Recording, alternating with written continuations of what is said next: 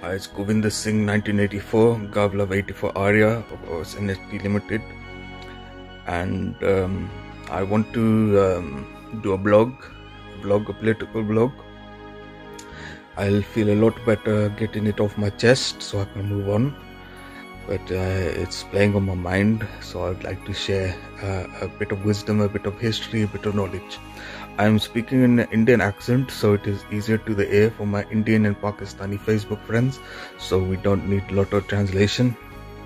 So this is what I want to talk about. I want to talk about World War I in Europe, the Great War in Europe.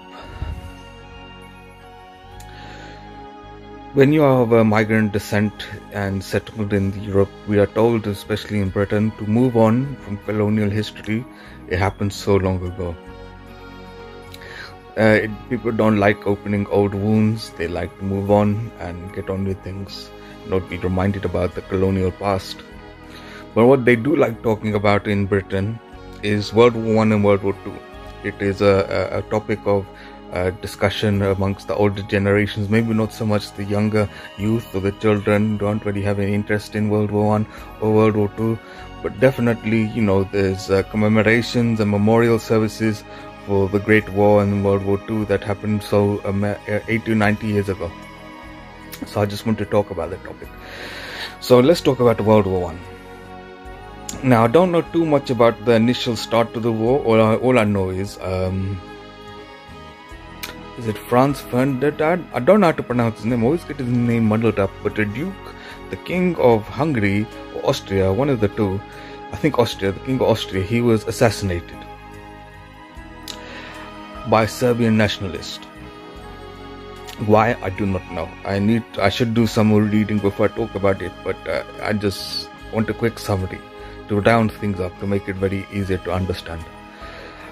He was assassinated by a Serbian nationalist, and all I know is Europe was dragged into all-out war. There was just war throughout Europe, France, Germany, Eastern Europe, Russia.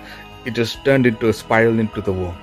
So in 1914, the German army, led by the General Erich Ludendorff and General Hindenburg, had the German army stationed along the Eastern Front in the Balkan and Baltic states.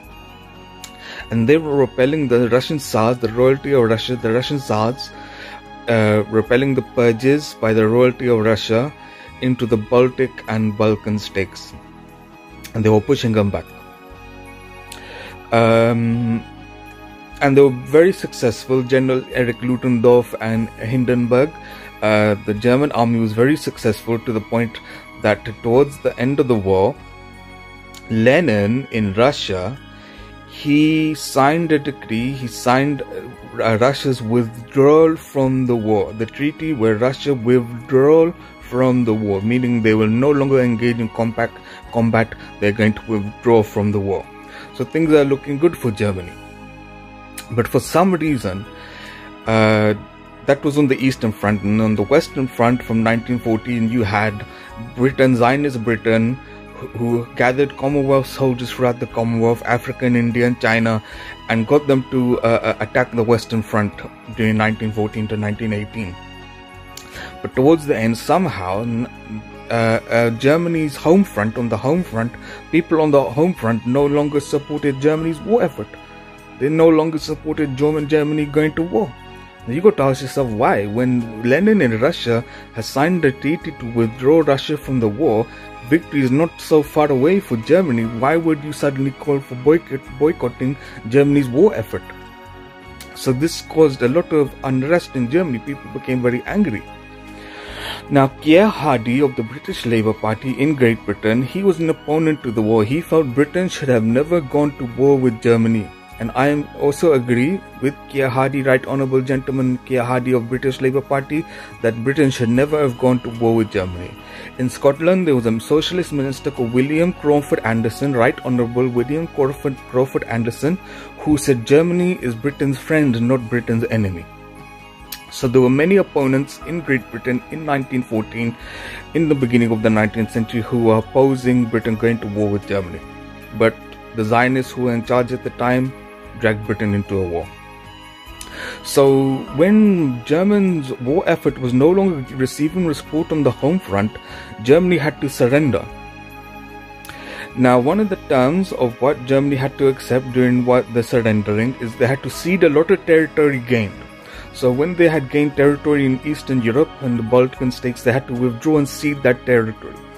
And they had to pay reparations, and they had to pay for the damage caused by the war, which made Germany very, very angry, because there's more than one army fighting in this war causing damage. You have Zionist Britain on the Western Front, you have Russia on the Eastern Front, you have Germany. Everybody has to collectively pay for the damage caused by the war. So this is something that caused a lot of unrest. So the war ended in 1918 with Germany's surrender, and you've got to ask, what would make German home front lose support for the war when Russia withdrew from the war in 1918?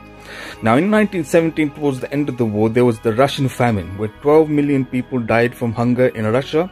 Now, people say it was due to the Russian Revolution, where Alexander Kerensky overthrew the Russian Tsars, because the Tsars were very, very hated. They're very unpopular. They're very tyrannical, and there's so many famines due to the Russian Tsar royal family. So people say it's due to the Tsars, due to the Russian Revolution, the Russian Provisional Government with the Lenin Bolsheviks. Who knows? I need to do more research to understand. But there was a famine in 1917 in Russia. So Germany surrendered in 1980. And so from 1918 to 1932,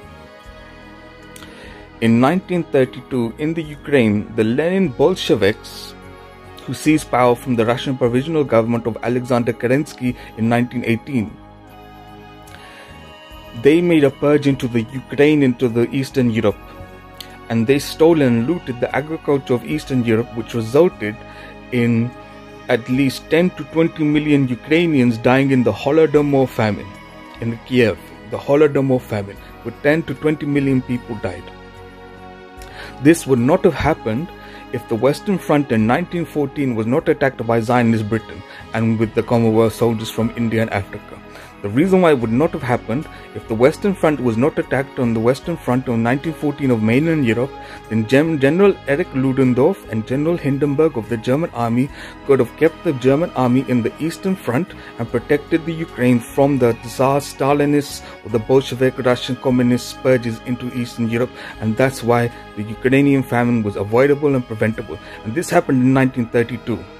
So when you go on Google and you research when did the persecution of the Jews happen in Germany, in Europe, it happened in 1933. It started in 1933. So when Holodomor happens in 1932, with 10 to 20 million people are perishing from avoidable hunger, 1933, 1 year later, Germany National Socialist Workers' Party has gone absolutely berserk against the whole Jewish identity. They start killing them, they start rounding them up, people start fleeing at the borders. It's absolute gone chaos, carnage and anarchy, and it's just gone all crazy. But the Zionists do not want to talk about why. They just say that the Nazis persecuted the Jews, but they never say, why did the Nazis just do that for, what, did they do it for no reason? They did go crazy because of Holodomor in 1932, and they're angry because that could have been avoided if Germany was not made to secede territory and forced to surrender in World War I. That's what made them go berserk. Now, do I agree? No, I don't. Because if you were to imagine someone like Noam Chomsky, Bernie Sanders, the cast and crew of The Big Bang Theory, the comedy that comes on E4, the Jewish writers and the Jewish actors. I am a fan of some Jewish entertainers and Jewish politicians and Jewish spokespersons.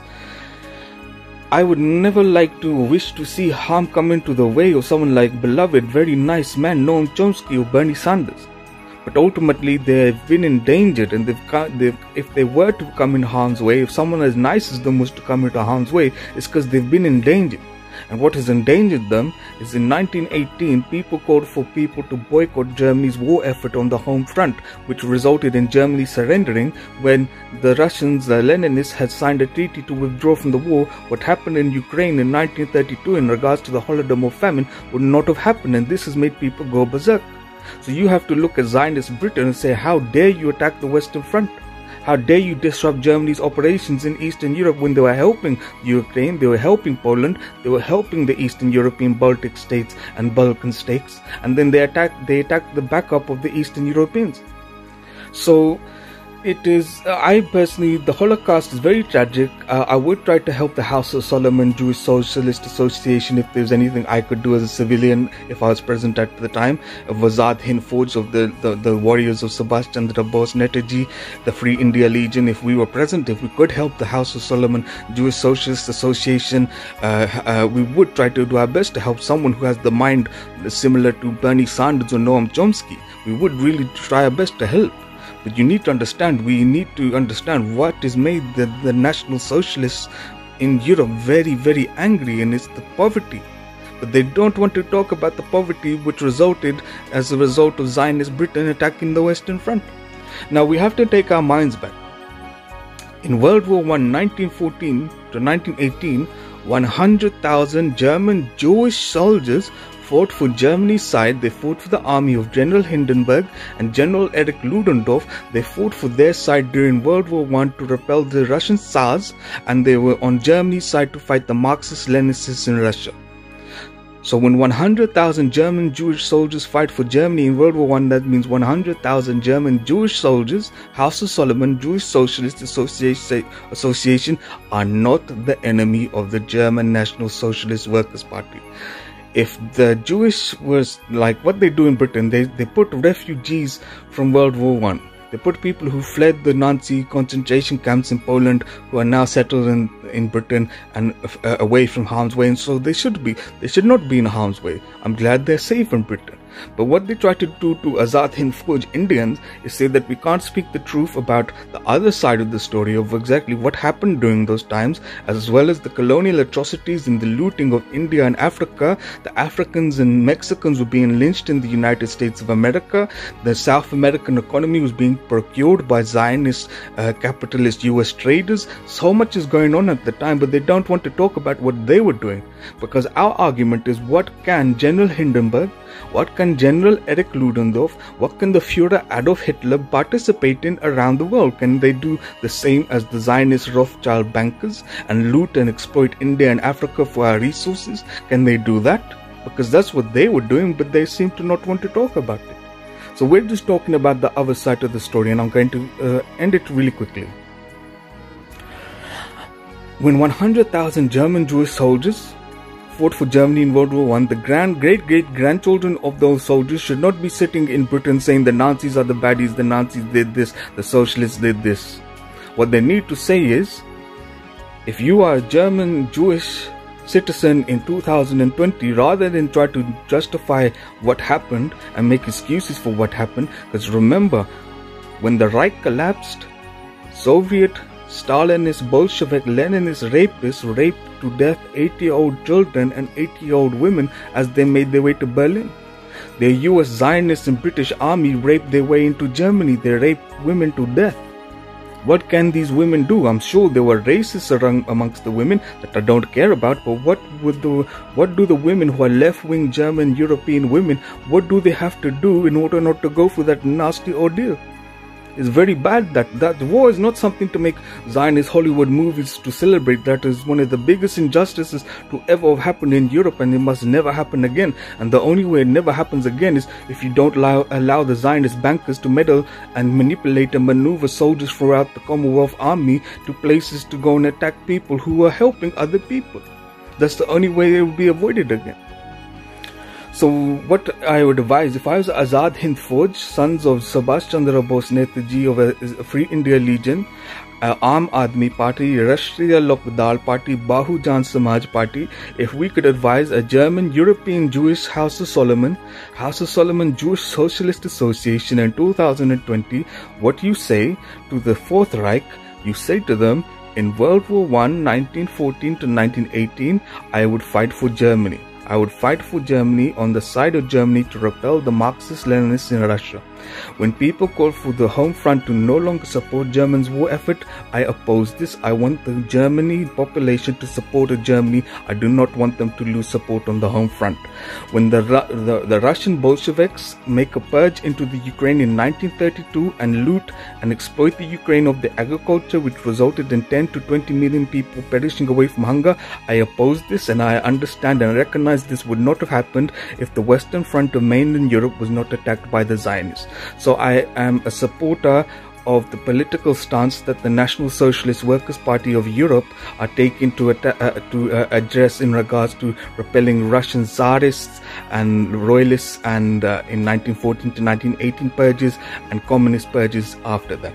So this is what you need to say in order to be safe, because that way you're saying, I don't agree with the rapes by the communist Russians that happened afterwards, I don't agree with the poverty that happened in Ukraine, so you are politically on our side, so you're not to blame and should not come into harm's way. But if you're going to sit there like a Zionist, say, that's a crack of shit, man, that's a crack of shit, you're going to get a slap, because people aren't going to stand for their backchat to death threats. Who are they to make a death threat when they are in the wrong? Who are they? So the right honorable thing to do is step aside and stand down. The privately owned Rothschild's bank has to be publicly owned by the Commonwealth Nations and renamed the publicly owned Bank of the Commonwealth Nations London headquarters, and had to have representatives in chair board consisting of African India, Aboriginal Australia and First Nations Canada, all the Commonwealth nations whose resources and manual labour went into accumulating the wealth that they used to set up the central world banking system in the first place. And then that way people can get back to work. And I have no problem, let me stress, with Noam Chomsky, with Bernie Sanders, and the 10,000 Jewish rabbis who protested against Zionism in New York recently. Those are the good guys who I would try to help. And that's what I want to say about the matter. So be happy. No more war. I'm not a combatant. I am just a geek.